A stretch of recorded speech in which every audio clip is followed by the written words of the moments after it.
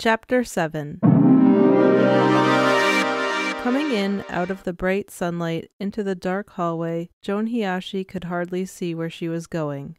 The guard said, "This way, Miss Hiyashi," and opened a door for her.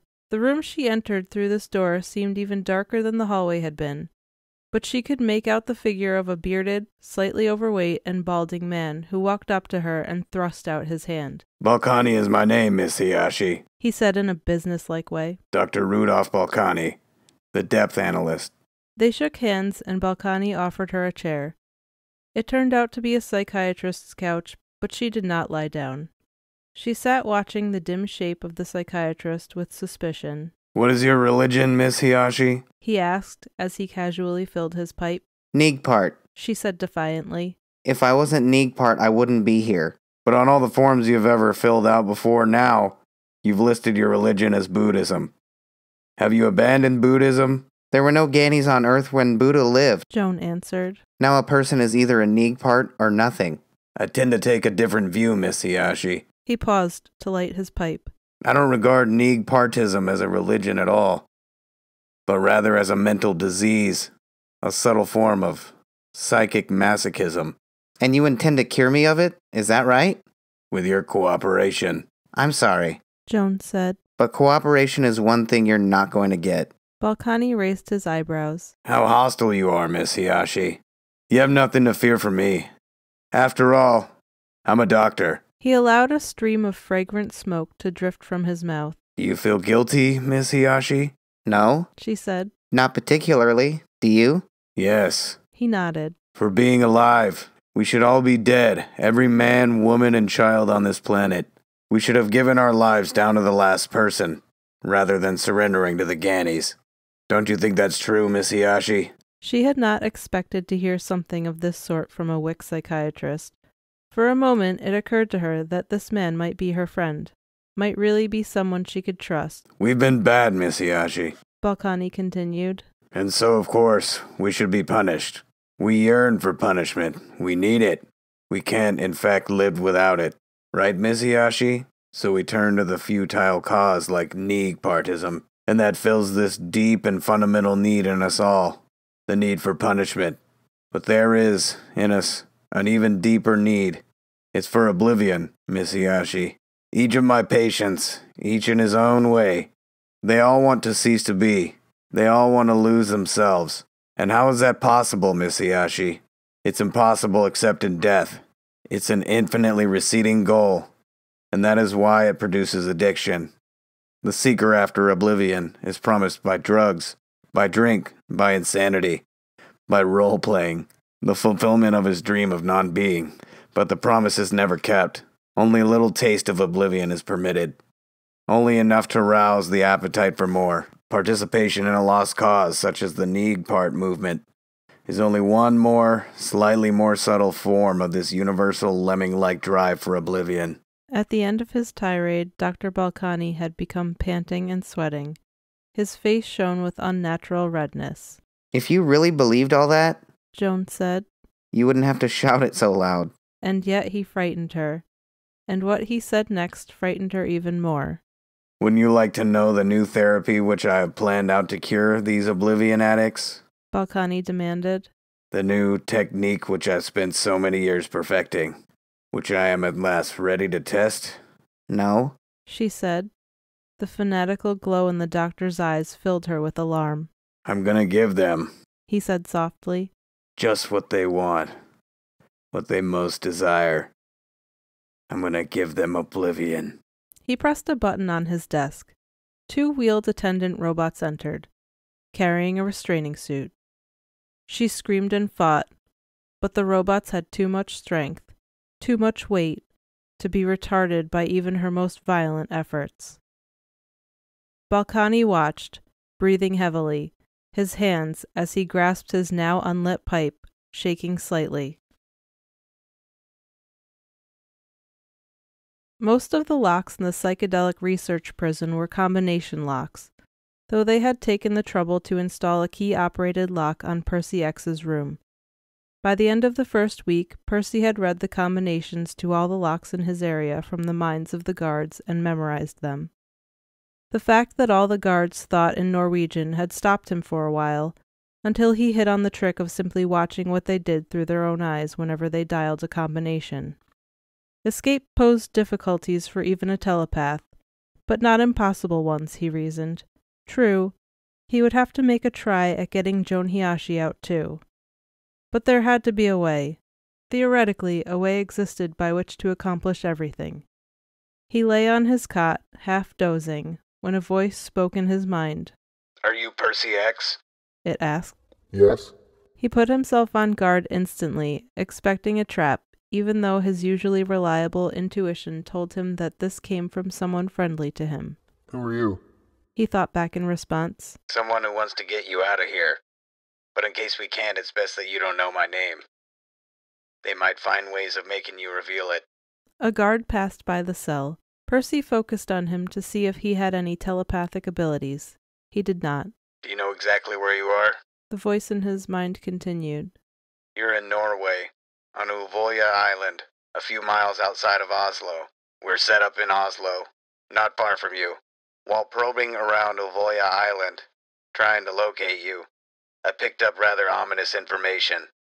They plan to use Joan Hiashi against you. How? He thought back tensely. They're involved in performing a psychiatric experiment on her. At least that's what they call it." Can Percy thought without effort. you do anything? Paul Rivers' answer was gentle but unavoidably cruel. "We're not ready to make our move yet. At present, there's not a thing we can do." Just then, the doorbell jingled in Paul's little fortune-telling parlor. He snatched the telepathic amplifier from his head and said in a low voice to Ed Newcomb, who sat nearby monitoring the controls. "Ring up Central in New York on the Scrambler vidphone and ask them to hurry up with that hardware I ordered when I left the States. If it doesn't come through soon, they might as well forget it. It'll be too late." Ed slipped out into the back room, and Paul, before opening the door, made sure that the hi-fi with its Hindu music was loud enough to drown out any stray noises his partner might make. He then passed on into the front parlor and prepared to greet a customer of their alleged enterprise, their cover while they worked here, trying to release the Neagpart leader and Joan Hiashi. Mekis studied once more the faded and tattered military documents before him on the desk. Things did not look good. "The weapons found by Gus Swedesgaard He informed his precog Creech. are described here in the most vague terms, but appear to have some sort of effect on the mind. That might account for the strange reports we've been getting from the units assigned to the mopping up operation against the Neagparts who still, in spite of the loss of their leader, unreasonably continue to hang on." Invisible men, Muttered the precog. men turning into animals, unnatural monsters that form and unform without warning and do not show up on radar. All part of the same thing, the coming darkness. Oh, sir, your time grows short. The Nowhere Girl will be born somewhere on this planet within the next few days. She is the first sign of the end. "Can you tell me who she is?"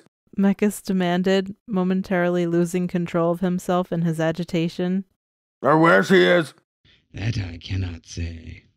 But once she dwelt here in this bale, I no longer sense her close by. "She must have escaped into the hills." Mekis muttered. He returned, then, to the study of the documents before him. How could Gus Swenisgard, he asked himself, have been so stupid as to allow such deadly devices to fall into the hands of the Neagparts? That took more than ordinary dullness, the kind of stupidity that can only result from long practice and hard study. And yet this same man had played an important part in the capture of Percy X. "I must meet this Gus Swedesgaard." Mekis said aloud. He had hoped to have some report from the psychedelic research people on Percy X long before now. What were they doing there in Norway anyhow? Unless the Terran they called Balkani could deliver him a functioning and docile Percy X, and soon, the mop-up operation against the Neagparts might drag on for years, or might abruptly turn against the Gani occupation forces. Those weapons. And this Balkani. It was he, it seemed, who had evolved the principles on which these mind-warping devices worked, and he who had worked out a technique for training the ordinarily feeble telepathic powers of certain gifted Terrans so that they almost equaled in power an experienced Ganymedian member of the Great Common. And he to whom uncooperative Earthmen got routinely sent to be turned into useful wicks. Balkani, too. Mechas mused aloud. I must meet him. On impulse, he pressed the key of his intercom with his tongue, sent an order out for a full search of nearby reference libraries for the works of this famous psychiatric figure. They might, he reflected, make highly interesting reading. You wish to see Gus Winnisgard? The oracle demanded, interrupting his meditations. He is on his way. Presently he will be here. 10 minutes later, Gus indeed sat waiting in the outer office. He did not seem surprised when he received the command to enter. With a snappy salute, he ambled in to face Mechas, the picture of self-satisfied certitude. You can drop the saluting now, Mr. Swinisgard. Mechas greeted him caustically. The military occupation of this bale has terminated. Yes, sir. Gus said with vigor. What I'm here for is... He coughed nervously. I have some information, Mr. Administrator, sir. A quick scan of the man's mind proved interesting. Mechas found Gus to be shrewd and highly cunning, qualities nobody would ever have suspected on the basis of his outward physical appearance. If Percy X did not come through, perhaps this individual might. I've got spies, see, among the Neeg parts. Gus said, wiping his nose with the back of his arm. And they tell me a lot of funny things are going on up in the hills. Those gadgets they got out that cave, well, they are really humdingers, let me tell you. What is a humdinger? Mechas asked, worried. Well, you know, Mr. Administrator, sir. They got some mighty funny effects on people's minds. Makes people see things that ain't there, and not see things that are there, if you know what I mean. And they're getting kinda cocky with them. Like one of them black devils walked into my front room, invisible, and painted a black cross on my wall, right in front of my very eyes. I thought I'd been hitting the bottle a little too heavy, sir, but it was still there the next day. So I guess it must have been real. What does that mean? A black cross? Means they're going to kill me if I don't do what they say. That's what it means. Gus looked unhappy. I'll provide you with protection, Mechas said shortly. I've always heard that the best defense is a good offense. Why don't you provide me with a little tactical force? The drawing, rustic accent had vanished now. The man's tone bristled with direct intent. Some ionicraft bombers and autonomic darts and let me go up into those hills after those rascals. I already have several units in the hills. What could you do that they aren't already doing? I could win. Gus said quietly. Well, you fellas, no offense intended, are likely to just keep batting around up there till hell skids over with ice. I know the hills. I have spies. I understand how the Neeg mind works. I can locate where they got those weapons hidden, those mind-warping things. Routinely, Mechas glanced into the man's mind and started in surprise at what he found there. Absolute deception. Gus intended to find the weapons all right, but he would keep them for himself. For a moment, Mechas pondered. Gus could of course be bugged and even provided with some variety of remote control instant kill device. Even though his motives were impure, perhaps he could locate the weapons and defeat the Neegs, where the Gani occupation forces had failed. Then, at the instant in which Gus believed he had everybody fooled, the remote control kill unit, hidden somewhere on his body, would take him out and leave the weapons and the victory for Mechas. Mechas could never resist a gamble.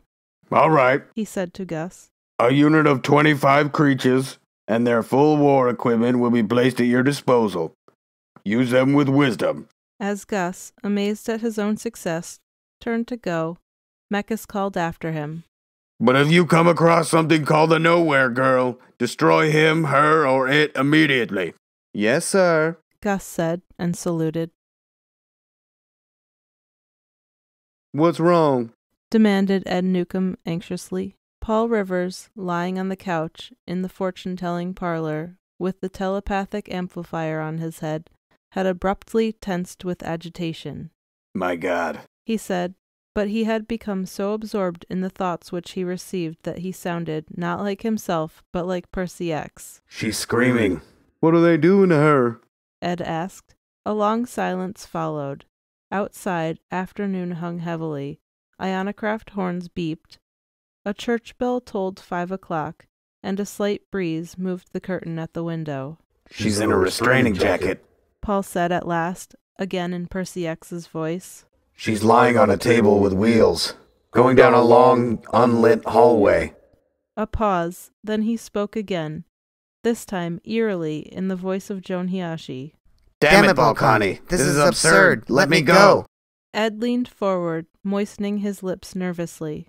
Now what's happening? She's in a room with padded walls. Paul answered, again in Percy X's voice. Time passed, and then he spoke again, using the voice of Rudolph Balkani. Robots 1 and 2.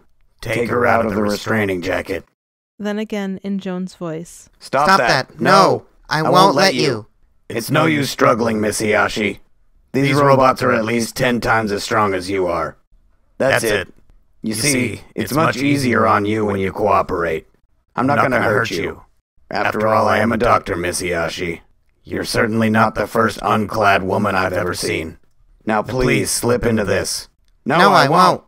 The voices ebbed back and forth as if tugging each other, conflicting in counterpoint, with each struggling for dominance. Ed Newcomb listened with repugnance, almost unable to believe what he saw and heard. The personality of Paul Rivers had vanished completely. Dr. Rudolph Balkani handed Joan Hiashi what looked to her like a pair of loose-fitting coveralls made from black plastic. She put them on, and one of the robots zipped her up from the back. Only her head remained showing, she discovered. The coveralls had been lined on the inside with some material so soft that she could hardly feel it. You are no doubt familiar, Miss Hiashi, Balkani said, with the practices of certain mystic hermits. I refer specifically to the practice of sensory withdrawal. We possess now, thanks to contemporary science, an improved version of the hermit's cave. It is called the sensory withdrawal tank. He pressed a button and a sliding panel opened in the floor to reveal a pool of dark, still water. Balkani picked up a helmet with no windows in it. The most successful method of sense withdrawal is an immersion tank where the subject floats on water at blood temperature, with sound and light absent. When you put on this helmet and are lowered into the pool, you'll see nothing, smell nothing, touch nothing, and, thanks to the sensory blocking drug with which we have injected you, there will not remain even the experience of your body, its pains and motions and chemical alterations. Put on the helmet, Miss Hiashi. She did not. The robots, however, did it for her. Seemingly calm now, Joan said to Balkani. Have you ever been in the tank yourself? Not yet. Balkani answered. At his command, the two robots lowered her into the pool, uncoiling the air hose that led to the helmet. Watching, Balkani lit his pipe and puffed on it thoughtfully. Give my regards to Oblivion, Miss Hiashi, he said softly. A knock sounded on the door. Rudolph Balkani glanced up from his notebook, frowning, then ordered one of his robots to open the door. His superior, Major Ringdahl, stepped into the room, his eyes alert. Is she still in the tank? Ringdahl inquired. Wordlessly, Balkani gestured toward the dark pool in the floor. The major peered down and saw the top of Joan Hiashi's helmet just breaking the surface, and her body, distorted by ripples, floating motionless under the water. Not so loud, Balkani whispered. How long has she been in? Balkani examined his wristwatch. About 5.5 hours. She's so still. Is she asleep, Doctor? No. Balkani removed the pair of headphones he had been wearing, detached one and handed it to Major Ringdahl. Sounds like she's talking in her sleep, Ringdahl said, after listening intently. Can't make out what she's saying, though. She's not asleep, Balkani repeated. He pointed to a rotating drum lodged within a bank of instruments. Tiny pens traced irregular lines on graph paper.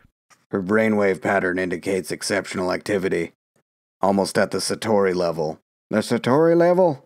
That's a state in which the barrier between the conscious and subconscious mind disappears. The focal point of consciousness opens out and grows tenuous, and the entire mind functions as a unit, rather than being broken up into a multitude of secondary functioning entities. Ringdoll said. Is she suffering? Why do you ask that? The question surprised him. I believe that Percy X is continually following her thoughts. If he sees that she's going through a period of discomfort, maybe it'll put a little more pressure on him to listen to our side of the story. I thought you wanted a cure. Balkani snapped. I'm a doctor, not a torturer. Answer my question. Ringdoll said. Is she suffering or not? She may have been for a while. In a certain sense, she passed through the experience of losing the outside world and then her body. An experience a great deal like death. Now, however, I would venture to say that she's happy. Perhaps really happy for the first time in her life. Space did not exist. Time did not exist. Because Joan Hiashi had vanished, no infinitely small point where space and time could intersect remained. And yet the work of the mind continued. The memory still maintained itself. The near-perfect computers wandered over the problems which they had been studying before, even though a great many of these problems had become phrased in such a way as to be unsolvable. The emotions came and departed, though the earlier dizzy pendulum swing between anguish and ecstasy had now ceased almost completely. Here and there a ghostly semi-personality half formed, then faded out again. Her roles in life hung empty in the simplicity of her mind, like costumes at a deserted theater. It had become night on the stage of the world, and only one bank of work lights remained on, dimly illuminating the canvas and stick flats that only a short time earlier had stood for reality. Balkani had been right, or at least half right. Happiness did exist here, the greatest happiness possible for a human being. Unfortunately, no one remained to enjoy it.